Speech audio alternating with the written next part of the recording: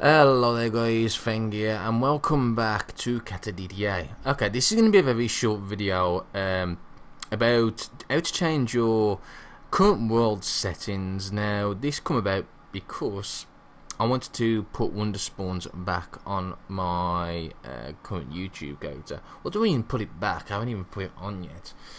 But yeah.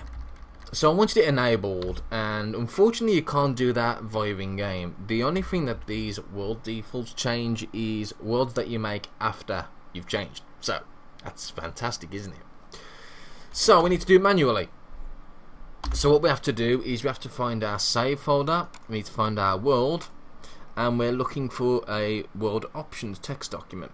Yeah, now obviously you can open this up with whatever text reader you've got. Obviously we're going to use Notepad. Notepad seems to be the ideal one for this. So now, before we even attempt to change any of these, make sure that you make a copy of your save. The main reason for this is things go wrong, bugs happen, yeah, things happen. It even says at the top, this file is auto-generated from the values picked during world gen and should not be altered in any way once the world is generated. If you want to edit it, you do so at your own risk. So you've been warned. Basically, it's actually pretty simple. Yeah, think of it as you would do a change in the world during normal world generation. So, for example, if you want to change the city size to the max 16, all you got to do is go to this bottom one here, city size, and change that to 16. It's as simple as that. Yeah.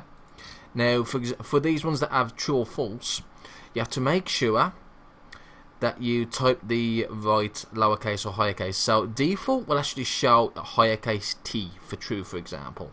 Yeah. So if we didn't want static spawn on, we can then just go and pick false. Yeah. Now, please bear in mind that it doesn't work for everything. If you try changing something, I think one that didn't change properly, I think it was actually the large cities one actually. So I actually did do a little bit of a test. The ones that seemed to have worked okay for when I changed was the random NPCs.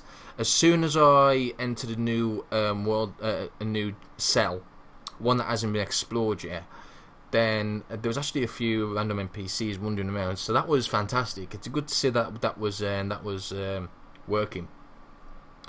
But some of the others I haven't been able to properly test yet. The scaling factors work as well. Again, it has to be on a new cell. It can't be on something that you've already explored. It has to be a new cell. I tried it with a 50 spawn density, and yeah, it worked. Yeah, I can tell you that one worked fine. And the item spawn rate at 10, and that one also worked fine. If you like having 20 dozen rocks on a dirt tile, then that's the one you want. But yeah, now the one that I didn't see work properly was unfortunately the emulation of zombie hordes. So just bear that in mind. But what I'm going to do for next episode, and obviously the episodes after that, is I'm going to change the zombie hordes to true. I'm also going to stick random NPCs on. I might even up the spawn rate of monsters, then the density. That's what I might do. Anyway, that's how you can edit it. And as I said, please make sure you back up your save before you do this, because if anything goes wrong, then it's your own fault. Alright, and guys, that's me done, and I'll see you later.